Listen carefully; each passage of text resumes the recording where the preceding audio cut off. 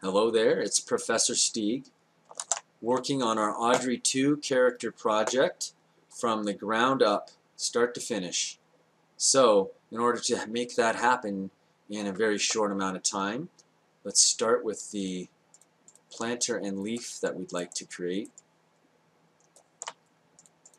by going to the perspective front, which is orthographic view, and create a curve.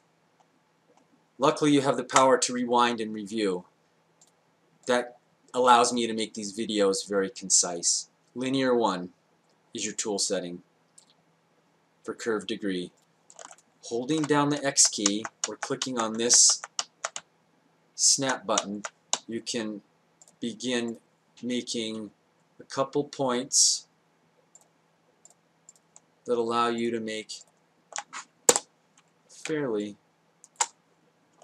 complicated object by going to Surfaces, Revolve. Make sure we're going from Reset, Default mode. We're going to have segments at 10, polygons, which extends out some options. Control points, those are basically going to reflect all of these CV points on the curve. Make sure you're in object mode when you select that and apply. Therefore, you'll get a planter pot that assign existing material, which I've already done. That looks like that. I'm going to shrink this down a little bit so you can see the curve that was used to create it.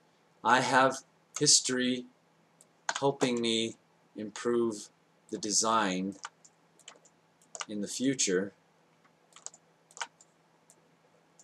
like so. That is very powerful. That concludes this video.